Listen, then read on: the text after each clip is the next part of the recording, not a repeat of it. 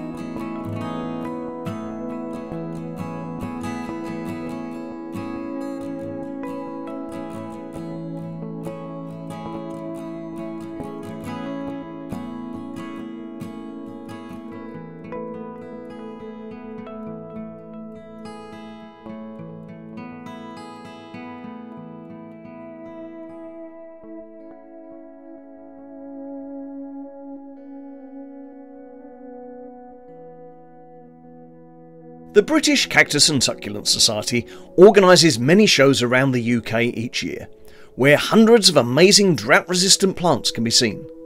Such shows are educational for the public and help with publicity and fundraising.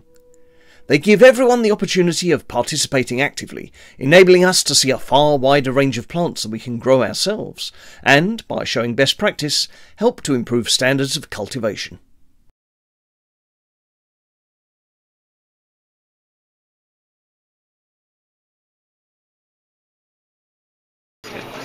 Hello there, I'm Derek Tribble. I was invited here today to judge the cacti and succulents. I thought, since I've been asked to explain some of the reasons for the judging today, that we might start by looking at the mammillaria classes next to me here. We've got some lovely old plants. I was, of course, attracted to the larger, older ones. In particular, we've got what used to be a Coquelia, mammillaria pontii, very large cluster compared to what is normally found in cultivation. So that was a fairly obvious selection for first. But there's other wonderful large specimens here. Mammillaria candida is quite slow growing, a nice clump. And third prize, a good sized clump of Mammillaria geminispina, a Mexican plant that's badly underpotted, unfortunately. Now that's certainly a bit of a negative in terms of judging, because the pot would be marking the plant underneath. So the owner could have done more to make that a more meritorious entry. Judging is not just a matter of my own personal decision. The British Cactus and Succulent Society has an agreed method of judging. They publish it in this handbook of shows, which explains the grouping of the different genera into convenient classes of fairly similar plants.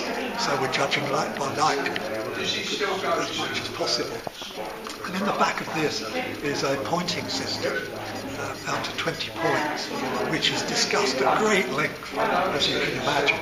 And the consensus is that the important factors are, of course, that an older plant is going to beat a younger plant, and that's not controversial. That a plant in better condition will do better than a plant that's got marks on and shows poorer cultivation practices. And of course, a difficult plant will probably do better compared to an easily grown plant. And it all sounds very simple, doesn't it? But of course, you get the issue of a younger, well-grown plant competing against an older plant with marks on. And finding the balance is quite a challenge sometimes. So it takes a bit of practice. But it is just a matter of experience.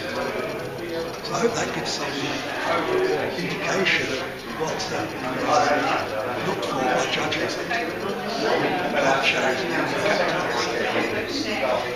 So moving on now to the smaller pot sizes, these actually fit within 5.5 inch pot size, I think.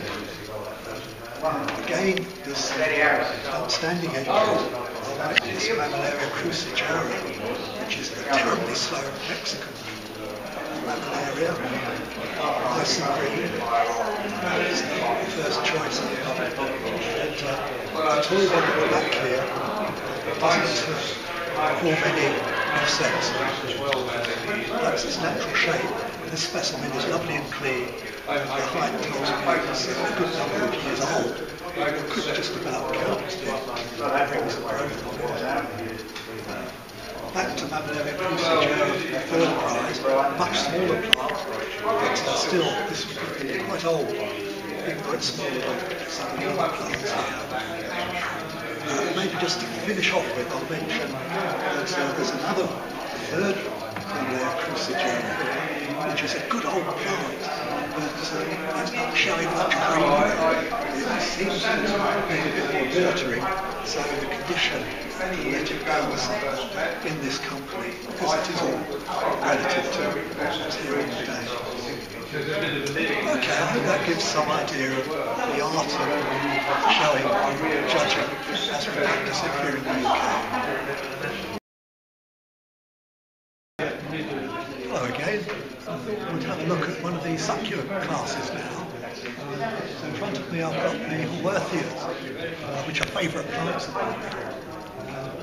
Here we've got a pair of lovely specimens of Haworthia truncata, large clusters, and the biggest shows the flowers, although that's not what was grown for, of course.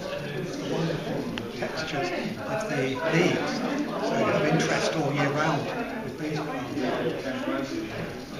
Second prize was perhaps more vigorous, but smaller specimen. And third prize, presented very nicely in a black Japanese style container. We have one of the Haworthia hybrids, which are very popular.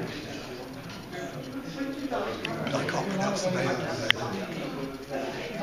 Also worthy of mention, because it's a very slow growing plant, is Haworthia sordida.